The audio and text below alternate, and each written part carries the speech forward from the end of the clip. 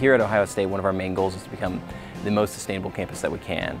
Right here at the Ohio Union, we're doing that through some waste diversion efforts where food scraps are pulped and then collected to be diverted away from the landfill. Dining Services has several establishments in the building.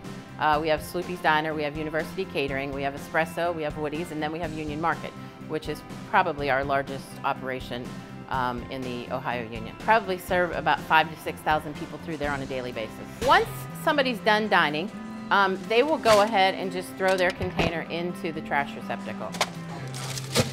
So once we sort everything that comes from the dining room, you just put it into the pulper. If there's scrap food left in there that somebody didn't finish, that's a definite that can go into the pulping system. But then we can pull out some of the containers that are compostable as well. There is water that runs through those systems.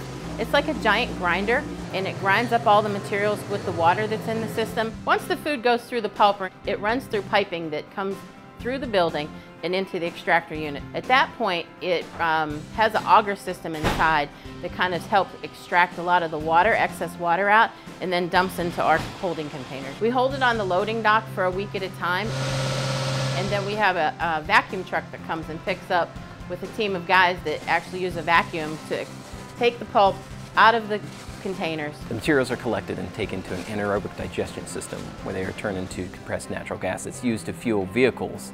We believe that this is a great use of the resources, much better than sending it to the landfill, and we are looking to expand this program across the university and continue our efforts in diverting waste from the landfill and in achieving zero waste across this university.